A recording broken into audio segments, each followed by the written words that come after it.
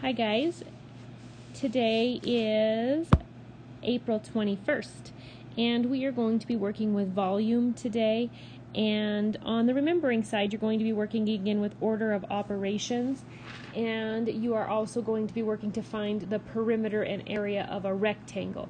When you get to the homework side, I'll do a little review of order of operations, which you can see I have included right down here below, so you remember what to do first, next, and last.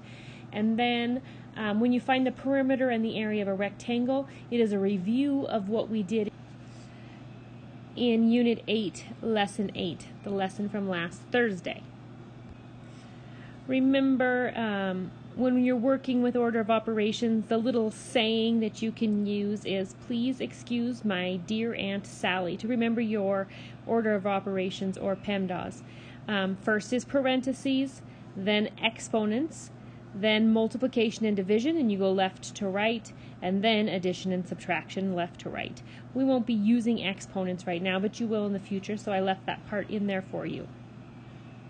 Discuss a volume, you need to understand unit cubes. A unit cube is a cube with each edge being 1 unit long. The volume of a unit cube is 1 cubic unit. The volume of an object can be measured by filling it with unit cubes without any gaps or overlaps. And you can see up here on the right, and I'm going to circle it here, that is 1 unit cube. And you can create larger units of volume by stacking cubes together, again with no gaps. What they mean when they say that each edge is 1 unit long, it's when you look at all of the different edges, it's 1 unit by 1 unit, 1 unit, 1 unit. And that's what they're talking about. It's 1 unit deep as well. If you look right here at our first volume, you can see that you have to figure out how many unit cubes there are, and it says cut out the nets. And cutting out the nets, to me, if you looked at this as a loaf of bread and you were to cut it into 3 even slices, you would cut right along each of these lines here. There's that line and that line. And then you can see across the top that you have 3 rows. And in each of those rows, you can then count the face to know how many cubes there are. And this face is 3 by 4, which is 12. So you can multiply 3 times the 4, which would give you 12, or you can simply count them to figure out that there are 12 there. And if you have 12 in that first cut out net, and you have 3 nets, you would just have 12 times 3 would give you 36, and so you know that there's 36 cubes in this, and that means that the volume is equal to 36 cubic units. If we're to look at the next picture, we can see that if we cut it into nets again, we could cut it horizontally here, and we can see that we have 2 nets, or 2 rows, and it's 2 by 5, which is 10. 2 times 5 is 10, or you could simply count them up, 3, 4, 5, 6, 7, 8, 9, 10, and you know you have 2 rows, and so you have 10 times 2, which is equal to 20, which gives you 20 for the number of cubes, and it gives you a volume of 20 cubic units. All right, let's start working on our homework side together. Number 1 says Allison had a box in the shape of a cube. She decided to use centimeter cubes to find the volume of the box. It took 75 centimeter cubes to fill the box with no gaps. What was the volume of the box? Well, if you look at the box here, you can see that it does not give you a very good diagram, because you can't see how many cubes are on this side or this side to try to figure out how many there are. But if you actually read the problem again, it tells you that it took 75 centimeter cubes, and that right there is going to be your answer. What is the volume of the box? Well, if it took 75 centimeter cubes with no gaps in between, then your volume is going to be 75 cubic centimeters. Number 2 through 7 tells you to find the number of unit cubes and then find the volume. And again, I recommend that you just cut it into nets and then count that face, just like we did on the examples on the previous page here. And this one is 1, 2, 3, 4. So there are 4 nets, so it's 4 slices deep, and it's a 3 by 4, which is 12. So you're going to take 12 and you're going to multiply it by 4, and it's going to be 48. That means that there are 48 cubes. And if there are 48 cubes, it's 48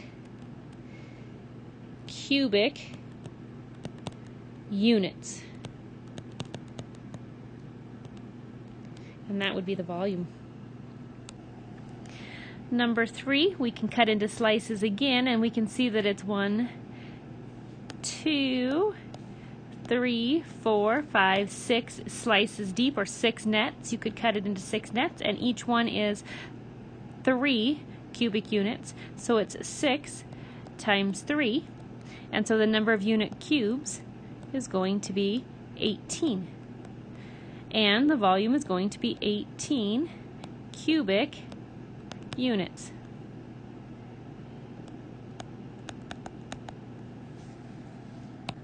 I am going to do number 4 with you next, and we can cut it into nets again, and we have to count how many deep. So it's 1, 2, 3 nets deep, and it's a 3 by 2 shape, which 3 times 2 is 6. There's 6 across the front. So it's going to be 6 times 3, because it's 3 deep, and that's going to be 18. So our answer again is going to be 18 unit cubes, or 18 cubic units.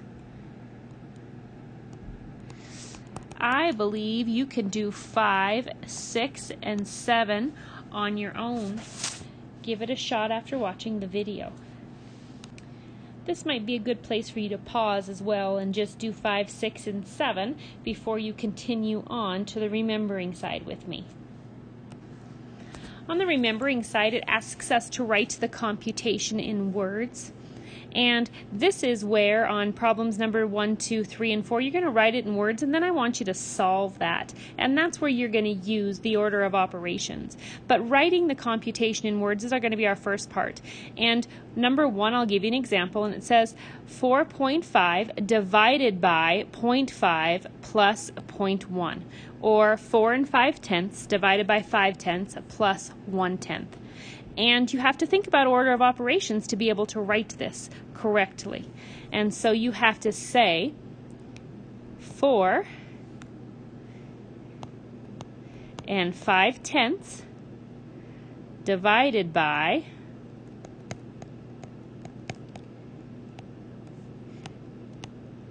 5/10, then add 1. The reason that order of operations matters here is that you have to make sure that you're adding that 1 at the end, or you're adding the 1 to whatever 4.5 or 4 5/10 divided by 5/10 is.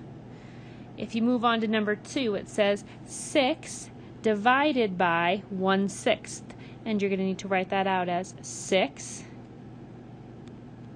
divided by